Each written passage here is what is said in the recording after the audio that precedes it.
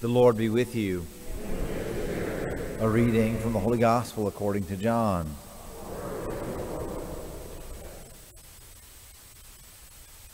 Jesus said to his disciples, "Amen, amen, I say to you, unless a grain of wheat falls to the ground and dies, it remains just a grain of wheat. But if it dies, it produces much fruit.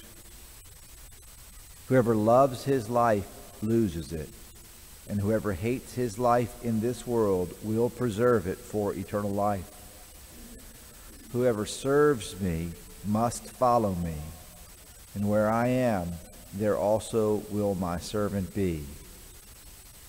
The Father will honor whoever serves me." The Gospel of the Lord.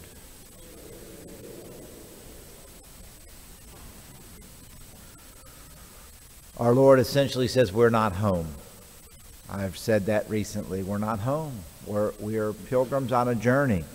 And so we cannot cling too tightly to this life as if it were the whole of our existence. That we're passing through. And we have an example in today's liturgy of Deacon Lawrence. Deacon Lawrence lived in the 3rd century, in the 200s, in Rome, and obviously he was a martyr. I'm wearing the red vestment of a martyr. And during that time, during that season in the church, and particularly in Rome, there was a great persecution. And so the Pope was arrested, and the other leaders of the church were arrested, and guess who was left in charge? Deacon Lawrence, okay? And Deacon Lawrence was also in charge of the church's treasury. Okay, now understand this. Thinking back to the Old Testament even. And when God gave the commandments for how to build the temple and how to appoint the temple, he wanted gold used. He wanted the best that could be given. And so there were these gold furnishings and gold table and gold lampstand and all of those things.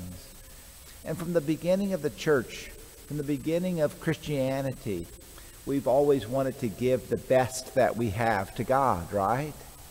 I mean, this building, for example, I'm always so privileged when people visit Bay St. Louis and they comment on what a beautiful building this is. And it really is a beautiful building to the glory of God for everybody to come in here and kind of experience a heart and mind lifted up. But this building will pass away. Just as the temple in Jerusalem passed away. Just as all those gold furnishings that were part of the temple were stolen by the Romans.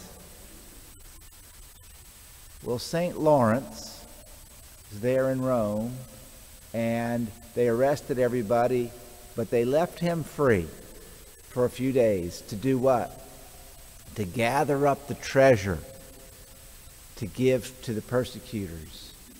And so what did he do with the vessels and the finery and the other things that were part of the liturgical accoutrements of the church? What did he do with all those things? He gave them away. Gave them to the poor. Distributed them to the masses. And then it was time for him to be arrested, to be called in. And what did he bring with him? He brought with him the poor and the sick and the lame. And he said, here's the treasure of the church. The body of Christ. The broken humanity redeemed by the blood of Jesus. Well, what do you think the reaction to that was? See, I'm wearing the red vestment today, okay? So he was actually, believe it or not, he was cooked to death. He was grilled. He was put on a spit, and he was not on a spit, but on a grill, and they slowly tortured him with fire to death. And it's a little maybe dark humor, but he's the patron of cooks, so patron saint of cooks. But St. Lawrence, he understood, I think, two things that we hold in tension. That we have beautiful things, We have beautiful things to worship God with, and we should have. We should give God our best. But at the same thing, it's all passing away, isn't it? And ultimately, the treasure of the church is the souls. The treasure of the church is you and me. The treasure of the church is those redeemed by the blood of Christ, washed in his grace. And so, my brothers and sisters, we will worship God, and we will hopefully give him our best. But at the same time, we know that unless a grain of wheat falls to the ground and dies, it remains just a grain of wheat. But if it dies, it produces much fruit. May our lives and may our generous giving to the church and to the poor, may our lives and our giving be fruitful, produce much fruit, as St. Deacon Lawrence's did.